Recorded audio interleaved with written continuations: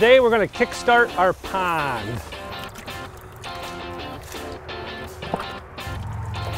Would you like a cup of coffee? We have fresh coffee here.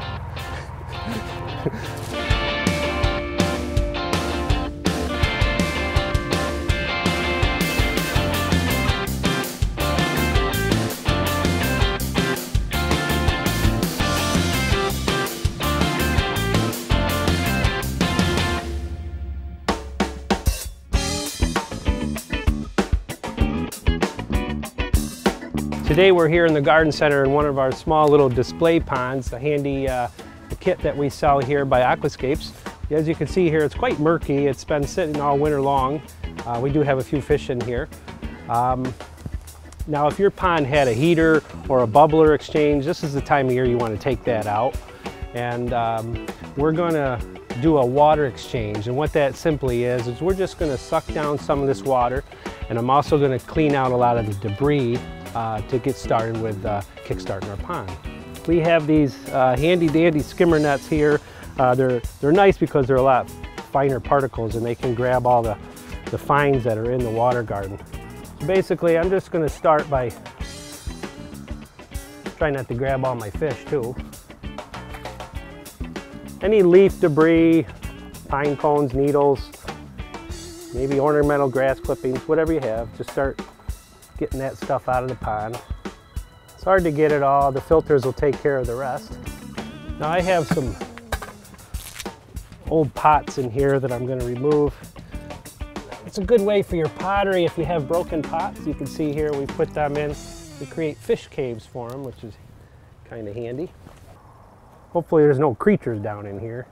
Spries up, jump out and get us. Look at all them leaves. Gotta get them. Now what I'm going to do is just do my water exchange. I have a sump pump here. You could also use the pump that came with your pond. And this is the pump that's going to be in the skimmer box. You could put that down and use that, attach a hose, and discard it that way. And if you're going to do so, that's a good time where you want to inspect your propellers. Look in there, make sure there's no debris that got lodged in there from the winter before, so it doesn't damage the propellers in there. So now we're just going to start drawing the water down. There's a lot of beneficial nutrients that are in this water that you could use for your plant material, so try to use it in the landscape. This particular pond has 2 filter pads. I'm going to take those out. I'm going to hose them down. Then this is our skimmer vault. These are scrubbers. I'm going to clean them up. Then I got a debris net right here. And I got a resident frog. We'll put you back, little buddy. All right. Life. Water garden brings life. So here's the filter pads that were in our waterfall or biofalls unit. I'm just going to kind of clean them out, maybe some debris that's in there from over the winter, and we'll hose them out real good. Ah, yeah, get all that out of there. Aquascapes has been great taking the work out of these little pond systems, making it very simple for the homeowner, keeping a nice clean pond so that they can enjoy it for years to come. I'm about to spray off all the rocks to help knock some of the algae off, but don't worry, you don't need to get all the algae off because it's essential for the pond to have a balanced ecosystem. And we have some appropriate material to add to the pond so that it can battle that.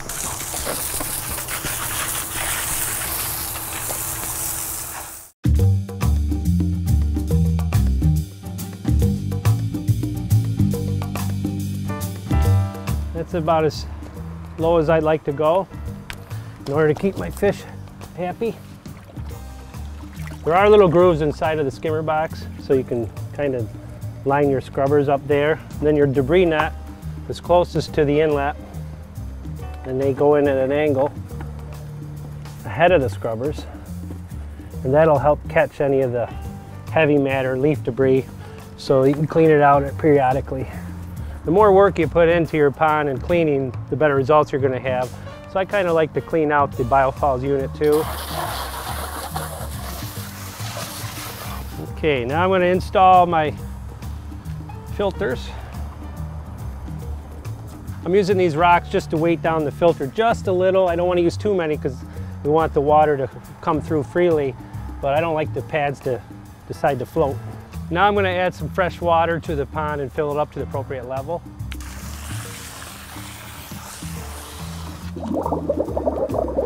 And this will take a little while.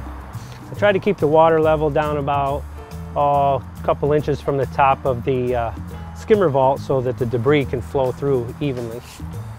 Now once your pond has filled to the appropriate level, we want to add our pond detoxifier here. What that'll do is help take a lot of the, if you have chlorine in your water or contaminants, that'll help clean the water. It's fish safe.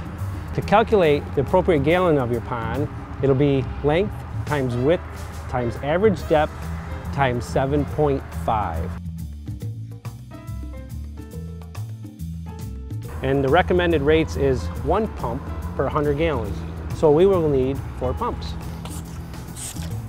We try to get it where the water flow is going to be, the waterfall here, and 4, and that's enough.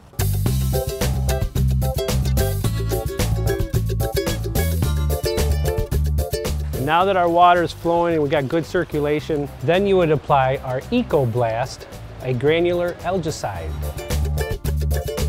In the spring, if your water temperature is below 55, and you can use these pond thermometers to check, you're going to only want to add the detoxifier and EcoBlast. Once your pond warms up above 55, then we can start adding the beneficial bacteria. And to make things convenient, we have your spring starter kits here in our aquatic section at the garden center, and it has everything you need to kickstart your pond. There's nothing more enjoyable than having your own outdoor water feature, whether it be a pond or a pondless system. It has so many added benefits to your landscape. So I hope these tips were helpful for you. And remember, you can do it. Let's grow green together.